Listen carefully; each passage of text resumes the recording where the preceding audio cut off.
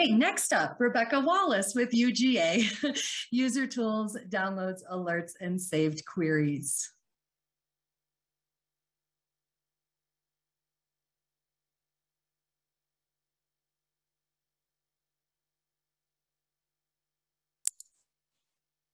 I can see your screen, Rebekah, but I cannot hear you.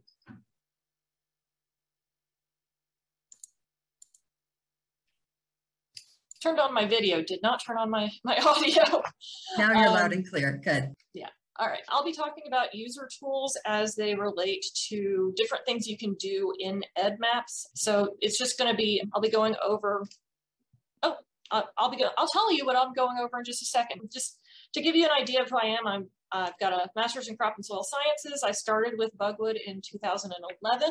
I started as the EDDMapS data coordinator, but they promoted me to EDDMapS coordinator at some point. They just started calling me that. And I also became the Bugwood images coordinator in 2019. With regards especially to EDDMapS, my primary tasks end up including data coordination. I still do that. It didn't just go away with the word data going away, which involves quality assurance, quality control, uploading data, verification, working with the verifiers in all different capacities, helping people with data queries.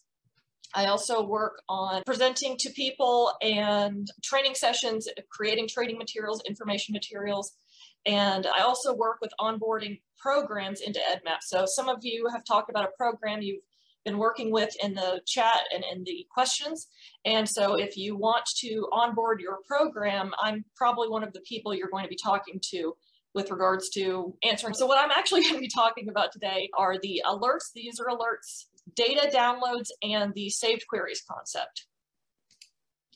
So when you are wanting to learn about alerts and see how you can create alerts, you would first start at My EDDMapS, and then you would click on alerts on the left, and this is the page you would be taken to. So you can see that there are a number of parameters.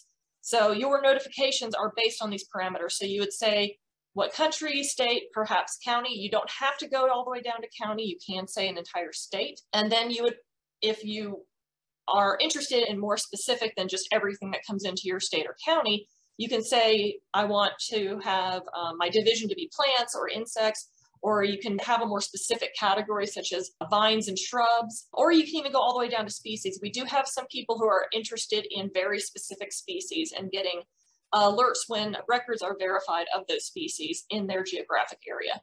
There's also the checkbox at the bottom for first occurrence. That means that it would be the first verified record in that geographic area for that species. Some people just want to know when something's reported or verified for the first time in a particular area, and they don't really have any interest after that. So we accommodate that with these alerts. Once you've set up your alerts, you will get emails as your parameters are met, and the email looks like this. It tells you what your parameters are. You can go and adjust your parameters straight from the email.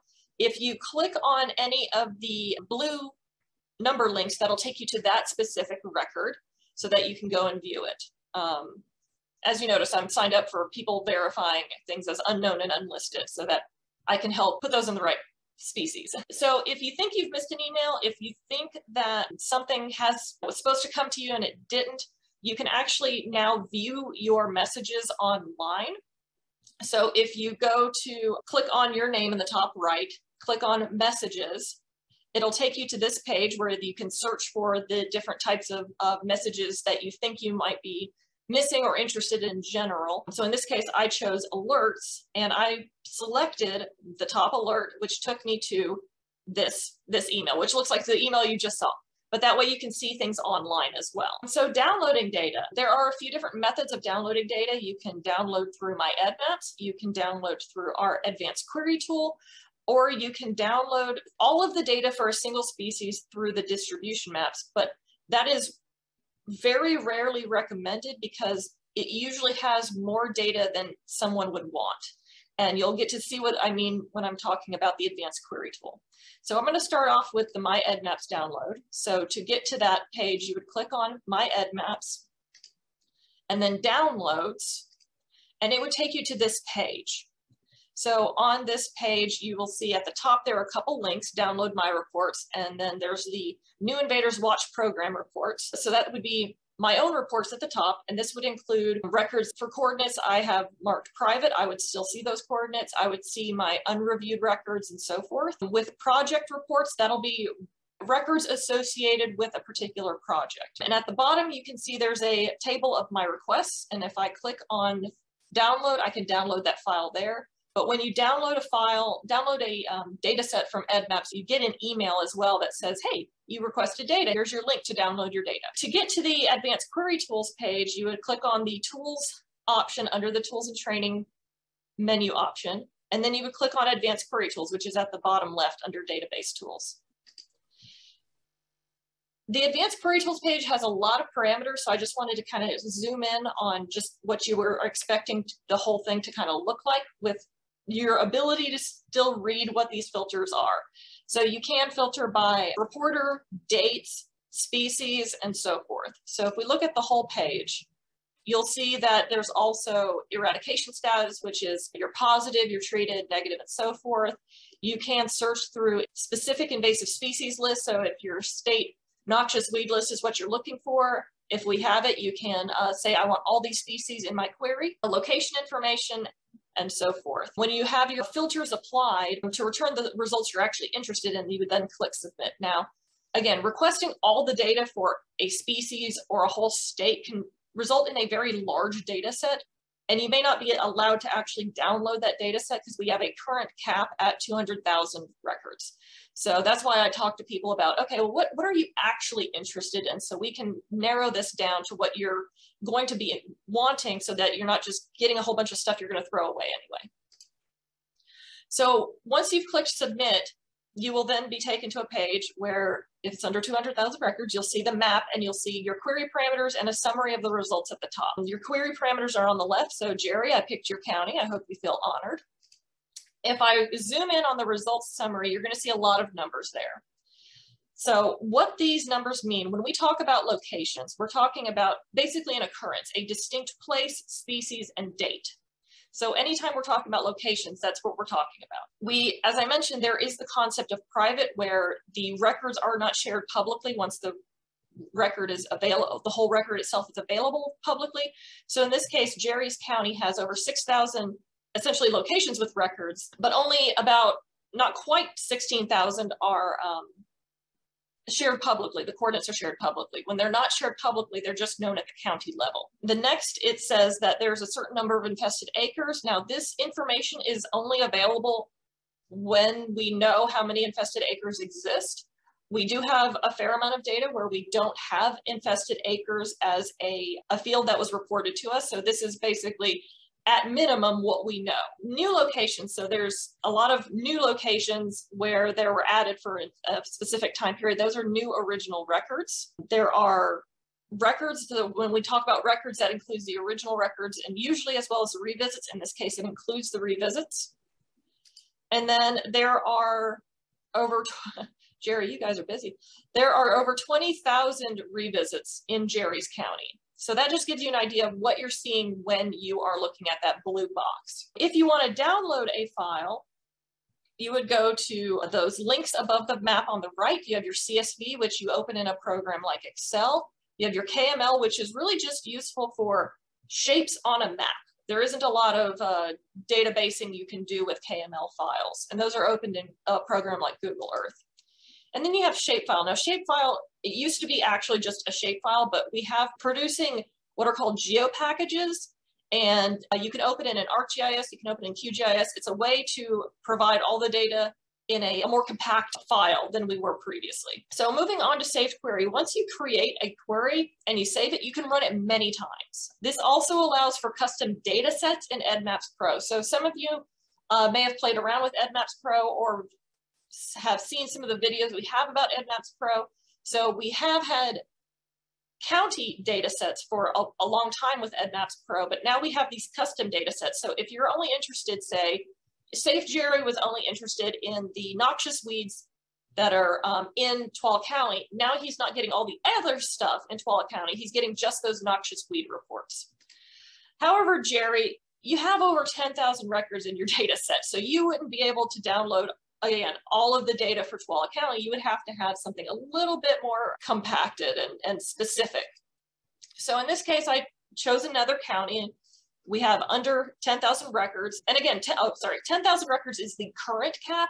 And that, for the most part, has to do with EDDMapS Pro and downloading data to EDDMapS Pro, but we are working on increasing that cap. So with the Save Query button, you click on it, and it will save your query, and you can name it.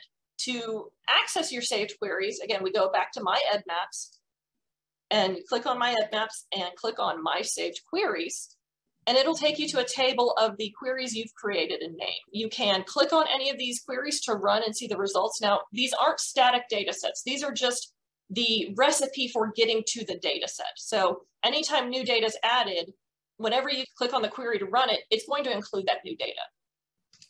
If you want to create more data sets, you will click on the Create New Dataset link, and it'll take you to that Advanced Query Tools page to put your parameters in. And then again, all of these are custom data sets you can download the data for in EDDMapS Pro. One thing I didn't mention that I was supposed to and completely blanked on was that with alerts, we are going to be releasing the ability to have the alerts texted to you. So instead of just getting emails, that will be a feature we are going to be releasing or adding very soon. But do we have any questions? We've got a few minutes before the break. So in the chat, or well, some people have been putting it in the chat and some people have been putting it in the questions and answer area. Do we have, like I said, any questions about anything relating to the user tools? Now, I just gave you a broad overview and mostly focused on the things that are new. So any existing features I might not have covered very in depth, but I wanted to make sure that these new features that we have built in the last year or so were made known to our public. But hey, someone's liking the saved queries. That's fantastic. Yes, we work with a lot of people who are interested in running a data set monthly, quarterly, or even just yearly, and this allows them to save that, and so they don't have to put in all those parameters each time. And again, because of someone like Jerry, who has a lot of reports in his county, this will allow him to have a much more specific data set so that he can download it and go out and do the work. Although I'm not sure if he does the work anymore or if his technician's the one running the game at this point. How will we know when EDDMapS Pro is available for iOS? It's already available. The only thing that's not available on EDDMapS Pro iOS is the projects feature, but everything else with EDDMapS Pro is already on iOS. So you can report, you can conduct revisits, you can go and if you're a verifier, you can go out into the field and review records in EDDMapS Pro in the field. There's a lot already out there. It's just right now for iOS, the projects feature has not been added, but that's coming very soon. I see just one more question for you, Rebekah, and I think you may have already answered it, but can I use EDDMapS Pro to manage invasive species on private lands? Yes, so that's why I was talking about private a little bit earlier. When you have private records, when they're available to the public, they're just going to show up at the county level. But when you are looking at your data on, say, EDDMapS Pro and you've downloaded it, you'll be able to see those coordinates. So you can conduct revisits to records that are downloaded for you on EDDMapS Pro, but wouldn't be downloadable to other people. If exact coordinates, or some landowners don't mind having their coordinates out there, but some are very more secret, not secretive, but careful about data about their property being out there. Awesome, thank you. Oh, sorry, Sage. When you revisit a point in EDDMapS Pro, is there an option to add the point as a treated, eradicated? Yes, they are. So when you go into EDDMapS Pro, when you look at the revisit form, there are options for positive, treated, eradicated, and negative. So you just pick the one that's most applicable to the type of what happened with your revisit, what's there or not there. Okay, well, thank you so much. We are now scheduled for a 10-minute break, and we have over 50 answered questions in the Q&A box. So thank you so much for asking your questions, and thanks to our panelists for being so diligent about answering those questions. Feel free to continue to put them in, but right now we have a 10-minute break scheduled. We are right on time, so we will see you in 10 minutes. Thank you.